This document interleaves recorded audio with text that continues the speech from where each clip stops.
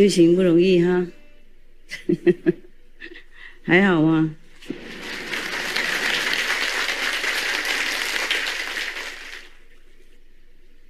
OK， 我想把这个故事讲完。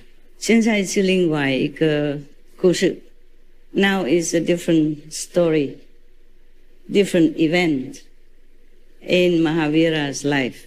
Okay, you want to hear or not? Yes. Yeah, of course. You have both translation English and Chinese and Korean and whatever, yeah? Yes. Wow, what lucky people. When I was in India, in the Himalaya, I had nothing. You just guess, you know. Just guess. Half of it is some Sanskrit, half of it is English, and the other half is hair. Everything other than hair. Just like Korea, Amita. So whatever the English I understood, I understood. The other one third I did not. So you can say that I understood 2/3 whatever the master was saying. Yeah, and not too bad, right? 2/3 better than nothing, huh? Don't you think? Yes. Okay, good. Now you understand everything. You're lucky people. We are trying to accommodate you guys, huh? Hopefully you really understand what I was saying and what I am saying and what I will be saying. Because sometimes when you sit there in front of me, I feel like you understanding things. But when you go back home, I think maybe you return all the knowledge to me with no interest. And then whenever I have chance to talk to you personally, then I feel like, oh man, whom have I been talking to all these years or months or days or hours or minutes? I wonder if I have been talking to any ears or just talking to my elbows. Huh? That's why I don't wear the sleeves, so my elbows can listen something. At least some listening. You guys have good translation? See, ça va? Good? Có hả? Có. Good? Bono? Bahut? Bahut? Acha? Bahut acha. Okay. That's all I know. Don't ask anymore. Anymore Indian language. I told you I understood only 2/3. Right, sister? Only hair and English.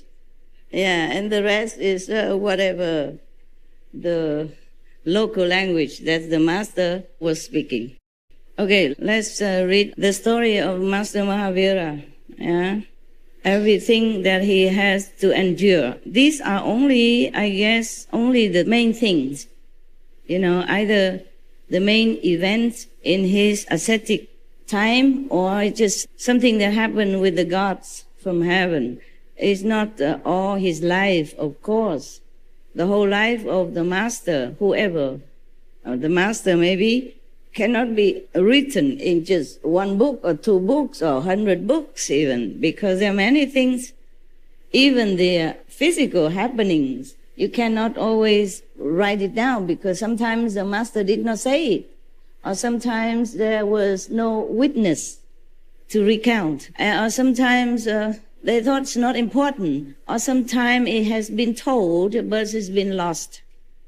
Yeah, because there was no person there who was capable of recording what the master said or what's the story content and what has been told. The Buddha was lucky, yeah? The Buddha has Ananda, you know, and he's always next to him.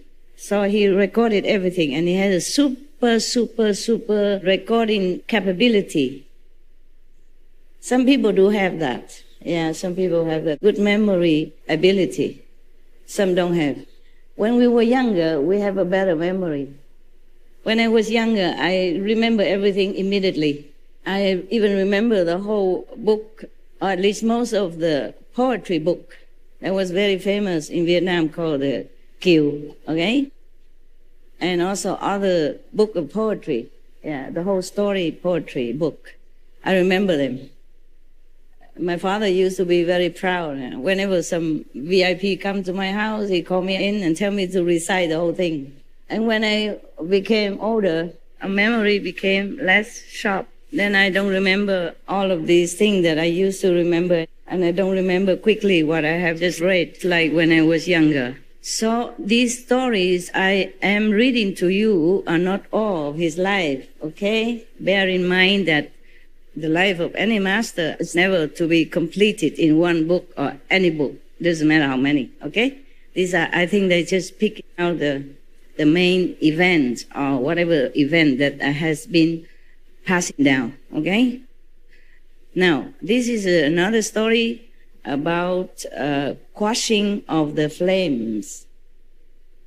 Before we had story of embodiment of love, the affliction by a demon, and the cruelty of the cowherd, the removal of poverty, the great renunciation ceremony, okay? And this is another one called quashing of the flames.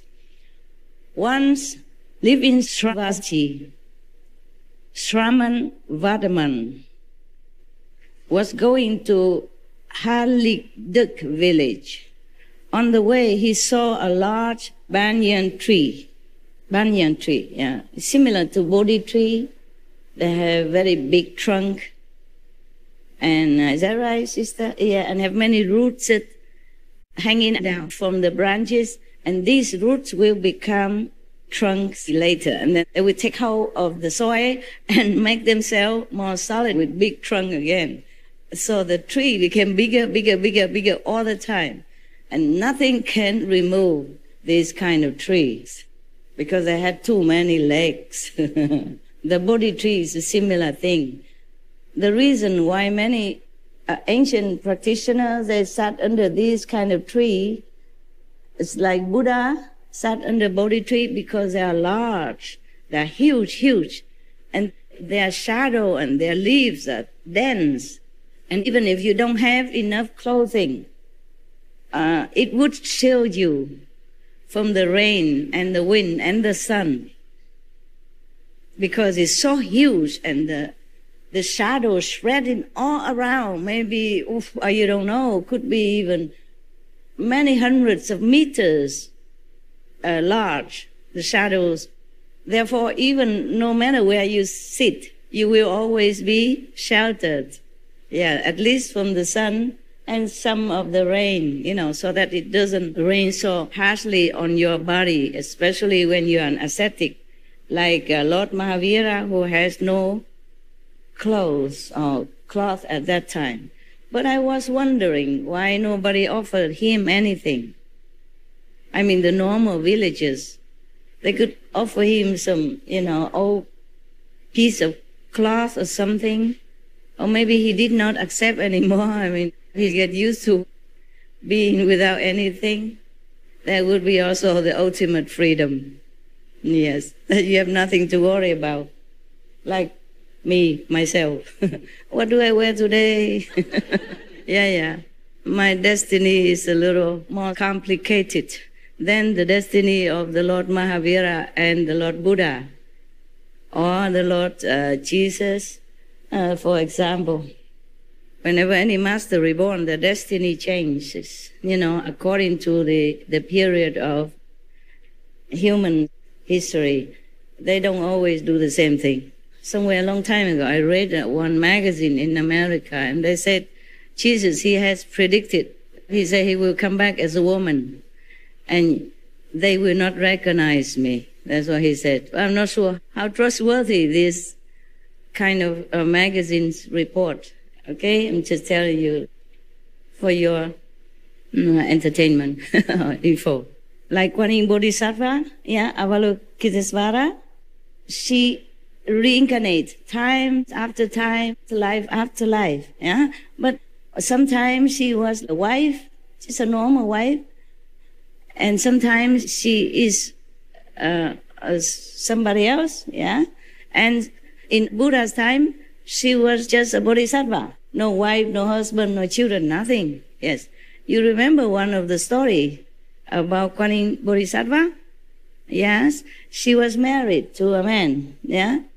And at night when her husband was sleeping, she saw one of his hair growing very unruly, unregularly, and inorderly out of his chin. So she was thinking, oh, she want to cut it, to trim it, make him look handsome. And she just get a knife, you know. She has not done it. She got a knife from kitchen, yeah, sat next to him and was about to do it. And she put her knife next to the neck already, a chin already, and the husband suddenly woke up. And he sounded alarm, you know, tell everybody, oh, she's going to kill me, she's killing me, help, help, and all that. The whole household woke up. And she was scared, you know, of course, she's frightened. Everybody woke up and then want to catch her. So she had to run. She had no time to explain. And she had to run, and she ran, and then on the way she saw a temple, Buddhist temple, and she went in. And she told them that she's a man. She had to say that she's a man and she wants to be a monk there. Yeah. So, of course, the Buddhist monks, they don't always check in too much about their history, or besides, it's very difficult to check now. Those days, they don't have computer, right? They don't have anything stored in the software, hardware, or whatever ware that you say. Okay, I had no idea what software is and what hardware is and what middleware or where. I just wear what I have to wear. The rest, no idea. No. So they didn't check anything. They say, oh, of course, if you want to be a monk, welcome, welcome. Nah? Because in Buddhist tradition, if anybody wants to be a monk, you have to let him. And if you stop them to be a monk, then you have very bad karma, according to the sutras. And if you let somebody be a monk willingly or help him, her to become a monk, then your merit is very, very big, huge, immense, Remember those Buddha scriptures I read to you? Okay. So, of course, they welcome. And the temple always need one or two more hands, to help with cleaning up, repairing, as well as, all kind of odds and ends stuff, yeah. So she became a monk and stayed there peacefully, safely, for a while, until one of the Buddhist followers, a beautiful woman, came along. She liked him. Her or him, yes. She liked the form of that new monk. Oh, because she's beautiful. Kuan Yin Bodhisattva, as a lay person at that time, was beautiful already. That's why she was married into a rich family, good husband. And even if she shaved her hair, she still looked stunning. She has beautiful, handsome. Oh, this woman fell head over heel in love with this monk, nun, whatever. Monk, okay? So-called monk. She kept trying so hard to get him. But of course, this monk is no monkey business, So, of course, he refused her outright all the time, anytime, and she felt very hurt. This person, this woman, this lady, girl, she was actually a daughter of some very influential family, so she won't take no for an answer, Anyway, all of her affection is very unrepaid, and she will feel very, very, very frustrated and angry. And then somehow she managed to have an affair with a servant boy in the house. And then she became pregnant. And then in those times, if you're pregnant without being wedded, then you are a criminal. They beat you up. They dig a hole in the ground and put your stomach there, and you lay down with the stomach in the hole so that it won't hurt the baby, and then they beat you up until you confess who the father is. She confessed that the new monk in the temple, the handsome nun, is her lover. Man, okay, they came and dragged her out. Her out, and then beat him up also terribly. Tell him he has confessed or not. She remained silent. Because if he confessed, he's a liar. And if he doesn't confess, then also no good. They keep beating her, the woman also, to get another father, okay? So he just keep quiet, and finally they cannot beat him up anymore. They also got tired of beating. They say, okay, you cannot be a monk anymore, and when the child is born, we will talk about that. Yeah, you want to marry this woman or not? He said, no, can do, don't want. So, of course, they throw him out. So the temple people also cannot do much more. They put her outside in a little hut. Yeah, maybe a Mongolian tent outside of the temple gate, because he's not allowed to stay inside anymore as a monk, no more monk. Yeah. And so they still let her do the work, taking care of the temple and all that, but he's not allowed to be a monk or stay inside, anymore. So he stay outside. And when the baby was born, the family, the girl, took the baby and brought it to the temple and said, you have to take care. And she want to marry somebody else at that time. Okay, something like that. I can't remember very well. But it's not a big mistake that I made, whether I remember or not. And then, so the monk didn't know what to do. He had to take care of the baby. Yeah. He took really good care with all the motherly love, which is very easy manifested because she's a woman and a loving one. So every day, a monk, went out begging for milk and food, and then bring the child up until he grows up, maybe about 9-10 years already. And then one day this monk died. The Kuan Yin Bodhisattva manifestation died. Reincarnation died.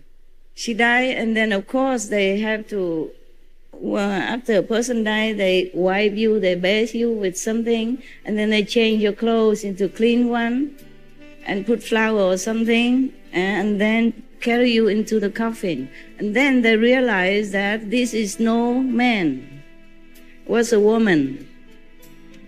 So everybody felt so regretful and so sad and so sorrowful. So they worship her from then on.